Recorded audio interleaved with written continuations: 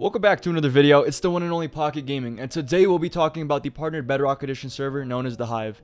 Anyways, if you could take a second to leave a like and subscribe, it would be greatly appreciated. Make sure to leave a comment on your thoughts about the situation, and click the little bell to have notifications for all my future live streams and videos. But without further ado, let's go. First, I would like to give a big shout out to I'm Sharks, the Iron Lemore, and Rubixle for joining me in the background gameplay of this video. They're all great Hive content creators. You guys can go feel free to check them out down below.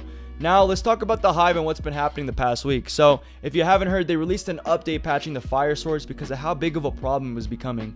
Here's what they said on the update about it.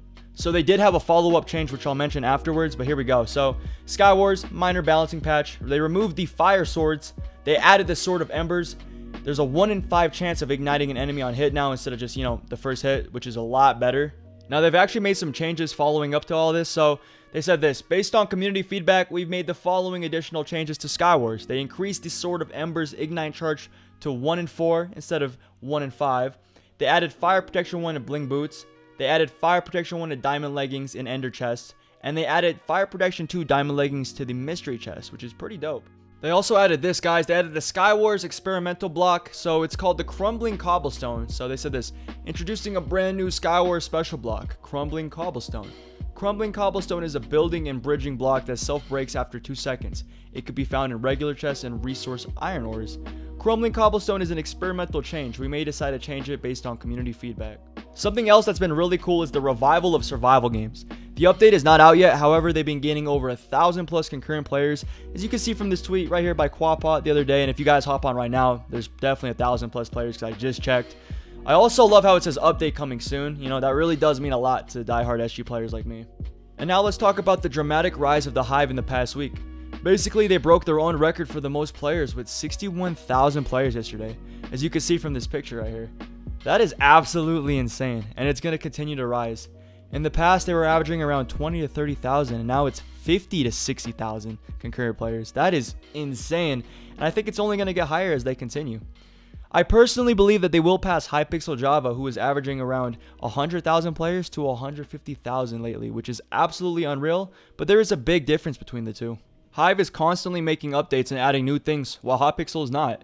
And so many people are starting to make the switch from Java to Bedrock slowly. Another big reason as to why the Hive is rising is because Bedrock is available on mobile devices, console, and Windows 10. While Minecraft Java is obviously only available on PC, which is why I see the Hive overtaking them as the #1 server in all Minecraft. Now, what else needs to happen in the future in order for this to happen? Well, it's simple.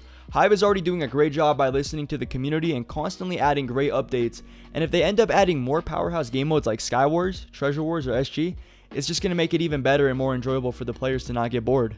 I also know that there are going to be more and more content creators and players joining the community, which is going to create some sort of domino effect for everything to keep on rising.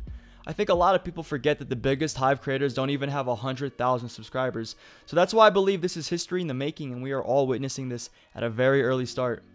I know some people may disagree with me on this, and that's perfectly fine, but I just don't see the Hive flopping anytime soon, as well as the game of Minecraft Bedrock Edition. So yeah, I want to know what you all think in the comments about some of this news and changes, as well as what other things you think the Hive can do to continue the success and become the #1 server in all of Minecraft. I also gotta say thank you guys so much for all the support lately. Literally, I was so surprised that the Tokyo's Revenge video has almost 30,000 views. I cannot believe that. And how we are so close to 9,000 subscribers. You guys are making this dream become more of a reality every single day, so just gotta say thank you. But anyways, that's it for today's video. I know it was a little shorter than usual, but I like just getting to the point and not beating around the bush. Anyways, we should have a stream tomorrow and a new video out, so keep the notifications on. But like we always say, Empire out. Also, I'm gonna leave this gameplay running because how did this guy not die, bro? How did he not die? We were smacking the heck out of him, but yeah, no, that's it. Empire out.